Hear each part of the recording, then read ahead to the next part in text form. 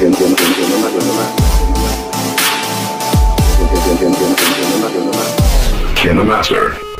Hey there, welcome back to Mastering KineMaster. I know it's been a while, but I've been working on this studio, putting in the windows and stuff, and oh, you look distracted. Oh, that is me back there. Oh, that's done with the KineMaster mask effects. Now, what's a mask? A mask lets you show part of the screen and not show part of the other screen. And there is a mask in KineMaster, but these mask tools in the effects are so much more flexible and sophisticated. There's a technique to using them, and then you can wind up doing really cool stuff like this. So make sure to like and subscribe, and join me on the other side to learn how to do this new cool technique with these new cool tools. See you over there. Just to begin, this is an advanced tutorial. You'll need to know the difference between layers and clips. You'll need to know how to do chroma keying because I'm going to move fast through those topics. What you're looking at here is actually kind of step 2 of what is a 2-part process. I'm going to show you how to make this movie that has the pink background that we're going to chroma key out, but this is what we're going to do. We're going to build a movie, export it, and then bring it back in here. So again, this is step 2, and you can see that I added my movie as a layer because layers use chroma keys, and then I go in, I turn the chroma key on, and the pink part disappears, and you can see me walking around behind the windows there. That's going to be the second part where we learn how to make those windows into the mask. So let's move on to that part now. Now I have a new project with me walking around in the video in it, and I'm going to add a layer with a PNG in it. I'm going to use a different one this time. I'm going to use this gold mirror. If you don't know what PNGs are, they are transparent partial images that allow transparency to see through them. And so you can find really fun things for this project like a door or windows or portals to a submarine, anything that you want. They're images, and I can find them if I download them from, I use the site cleanpng.com where they're free. There's some advertising on there. You just don't click on that. You can also search at Google for transparent PNG of whatever it is that you're looking at for, and then you just import them just like you would a regular image as a layer on top of the content that you're looking to mask. All right, I've stretched my PNG out the whole distance, and now we're ready to add our mask layer, which is an effect available from the KineMaster store. There's 3 types of masks. There's a linear, a parallel, and a shaped mask. We're going to be dealing with shaped masks to show you how this works. You can see that there's many choices there. We're going to use the circle mask, but let me just show you the different other styles of them, the cross, the heart, the free, hexagon, all of it. And each of these masks has the ability to change a lot of parameters to it. I'm going to start just by using this. We're not going to actually use the heart, but it's interesting to see it if we were working with the heart.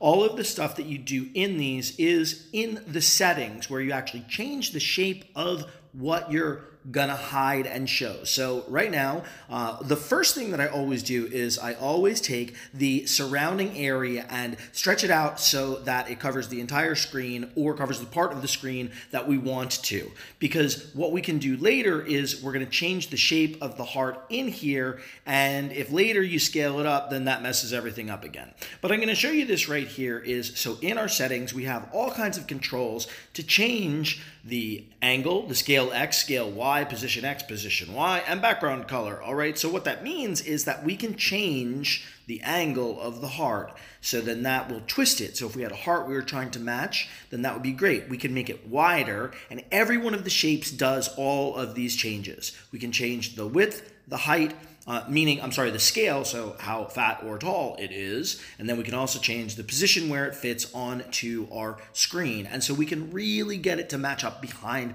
what it is that we're trying to match it up behind.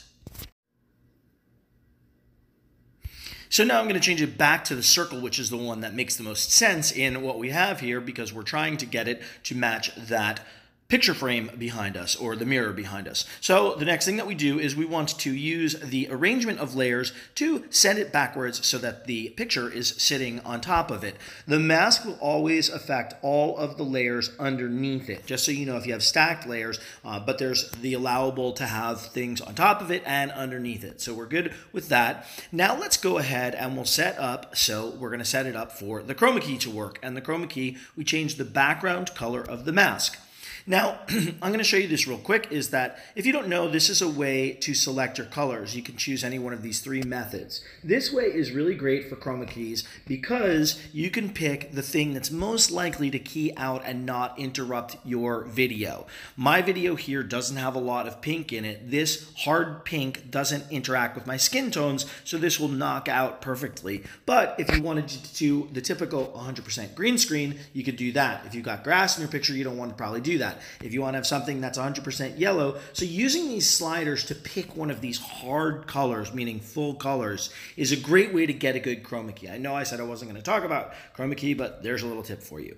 So there, now we have it, so we know, and what we want to do now is we want to fix our circle so that our circle fits into the picture frame or the mirror frame, what it is. So we're going to go ahead, and this looks pretty easy, is that I can scale it scale Y and it scales up, and hey, look at that. I've got it pretty much perfectly fitting, but I'm going to show you that you could change the fatness of it, the scale X, make it more narrow, more wide, in case you're doing something like an eye. You could do this to mask out a person's eyes or things like that.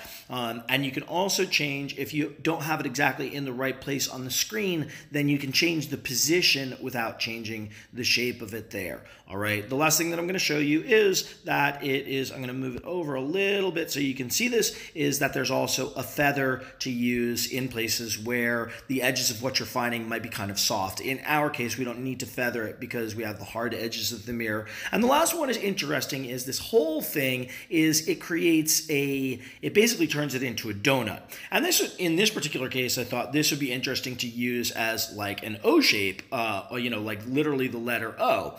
But anyway, we're going to get it to what the intention was. I'm going to move the position back to 0 for the X. And then the last step of it, and actually I'm going to move my position down, although we're not really going to use this again. You want to stretch out your mask so that it covers your whole content. And then we want to export this as a movie. So we're going to go back into our export menu and go ahead and select that. And something important with your exporting, this goes against my video that tells you how to export for the internet, but this is actually every time that I re-import into something in KineMaster, I want to set my setting to full high. It means it's not going to get compressed twice. And so I would not upload this to the internet, and you can see my other video about my settings that I use to upload my content to the internet. But in this case, I do export this at full setting because we're going to use it again. And then we're going to show you as before how this gets imported back in one more time. After I exported that, I realized I wanted to show you how to do this, that to have more than one mask in a screen, because my original version did, and so I want to show you how to work it the same kind of way. So we're going to do that now. So what you're going to do is, first of all, we're going to go ahead and we're going to duplicate our content. We're going to duplicate our picture frame. We're going to move it over to the side. We're going to move the second one over to the other side. Now, the next part is we're going to duplicate our mask, but then you're going to see that we have to resize the mask. So there's going to be two of the masks sitting on top of each other. You just want to make sure that you cover the entire space. And now we're going to rearrange the layers so that they go behind the frames. And as you can see, when I resized the mask, then the size of the circle changed. This is what I was talking about before. But so now all we need to do this way, it's pretty easy to go in there and change the dimensions again. In this case, it was easy enough just to change the size on the two. So now we have two portal windows, and it looks more like what the original showed, and you can kind of get an idea of how this works to have more than one mask on a given screen. So we would export this. I'm not going to do that again right now, and then you'll have the exported version with multiple frames on it. And just the last little bit, I know that you've seen this before, but let's go ahead and take this layer that we just made, the double window one, bring it in here, and we check the box. We go in and we go to the chroma key to take the pink part out, turn it on, and boom, we've got it. I wanted you to see that this can be done in the different version, shrink it down, and now we have two windows, which I thought was kind of cool. I actually did think they're originally mirrors, but they do pretty good job as windows. I hope this gave you some ideas to get really creative. You can do all kinds of shapes. Like I said, you could try things with eyes. This already kind of looks like a pair of eyes to me. Whatever you want, doors, windows, and it's a cool way to have things show up behind where they were not originally going to be. Get out there and make something really creative with this, and maybe come back and share it with me.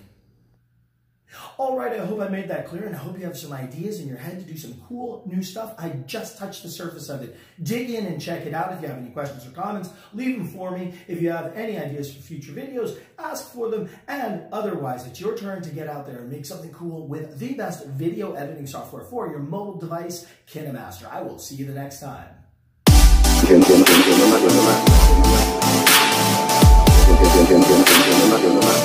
KineMaster.